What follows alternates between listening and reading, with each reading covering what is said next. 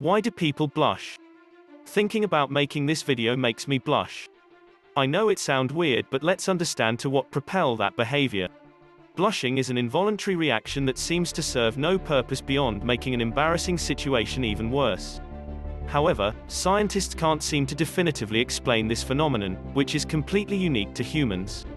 ASAP Science explains blushing as a reaction of the sympathetic nervous system and part of our fight or flight response. When you're embarrassed, adrenaline is released, speeding up your heart rate and dilating your blood vessels to improve your blood flow and oxygen delivery. In humans, facial veins react to this adrenaline by blushing. But this response doesn't happen anywhere else in your body, which is why you don't blush all over. Science may not be able to figure out why this reaction is so specific, but recent studies suggest that blushing has a functional purpose in social relationships.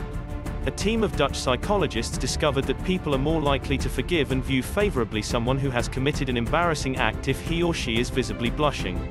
A test of 130 undergraduate students at the University of Groningen in the Netherlands provided each subject with the face of a blushing or non-blushing woman and a corresponding story about her embarrassing mishap or social transgression.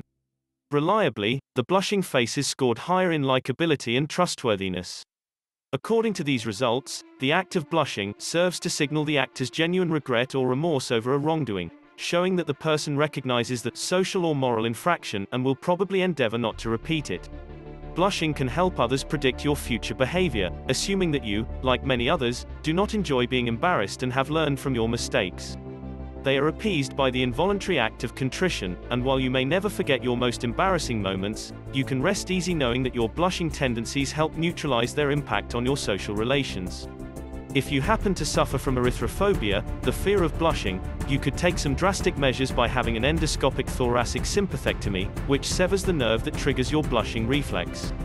It seems, however, that the body has ways of showing your embarrassment even without the ability to blush, though a common side effect of the surgery is facial sweating. Thank you for watching this. If you find this video informative, do like and subscribe and let us know in the comment below about sharing your thought in this.